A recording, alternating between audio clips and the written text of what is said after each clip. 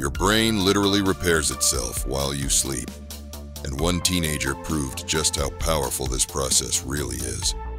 In 1964, Randy Gardner stayed awake for 264 straight hours to break a world record.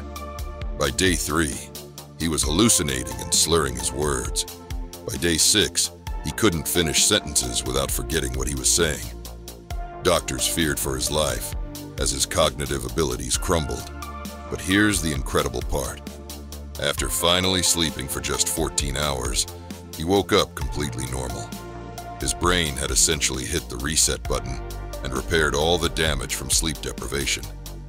This proves that sleep isn't just rest, it's active brain maintenance. Your neurons literally flush out toxins and consolidate memories while you're unconscious. So next time you think about pulling an all-nighter, remember Randy's experiment and prioritize that precious sleep.